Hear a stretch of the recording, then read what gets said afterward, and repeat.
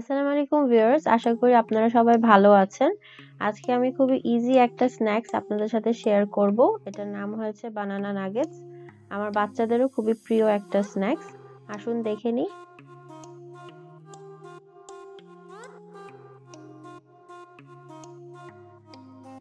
আমি এরকম দুইটা বড় সাইজের বানানা নিয়ে নিয়েছি। সাধারণত দেখা যায় বানানাগুলো অতিরিক্ত পেকে গেলে বাসায় কেউ খেতে চায় না, তখন আপনারা এভাবে ঝটপট একটা স্ন্যাক্স করে দিতে পারেন। আপনারা যে কোনো ধরনের বানানা ইউজ করতে পারেন।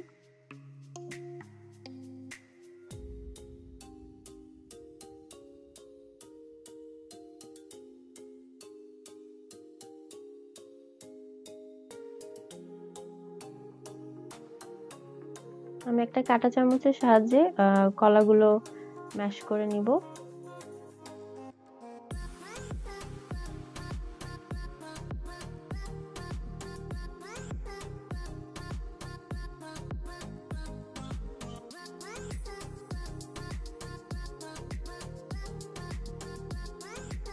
আমার ম্যাশ করা শেষ।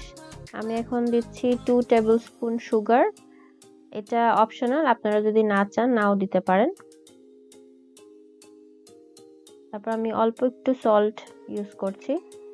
আর এখানে আমি দিয়ে দিয়েছি এখন 1 কাপ রাইস ফ্লাওয়ার। তারপর দিব হাফ কাপ প্লেন ফ্লাওয়ার।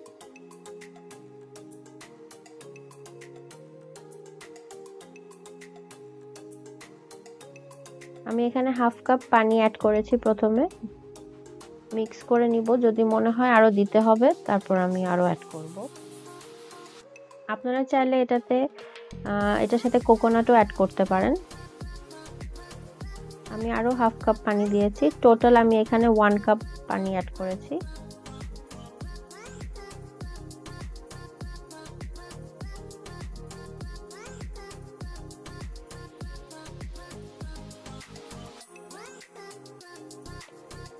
ভালো মতো সব উপকরণগুলো মিক্স করে নেবেন। আমি টেক্সচারটা দেখিয়ে দিচ্ছি কেমন হবে।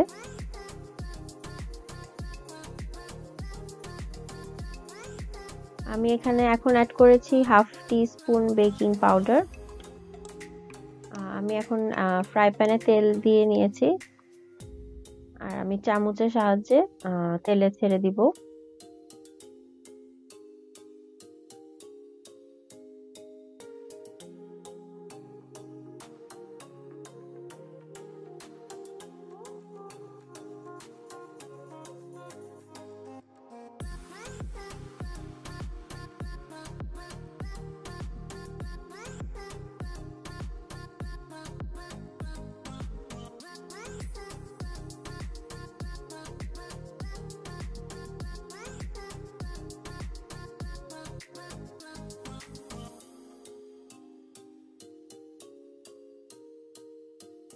আপনারা দুপাশেই গোল্ডেন ব্রাউন করে ভেজে নেবেন।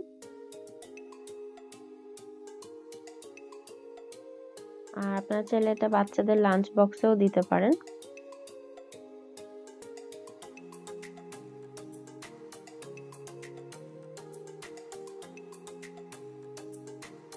আমি হয়ে গিয়েছে, আমি বের করে নিচ্ছি।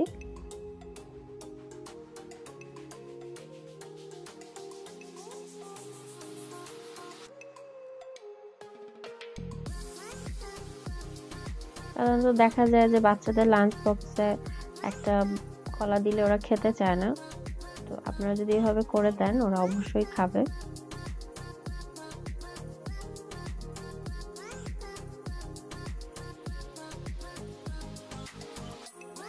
আমি বাকিটুক যা আছে ওটাও দিয়ে দিচ্ছি।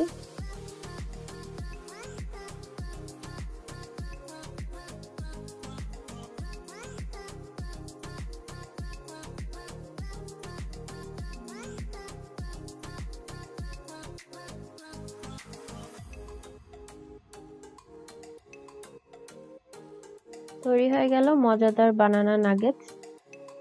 আশা করি আপনাদের কাছে এই ভিডিওটি ভালো লেগেছে।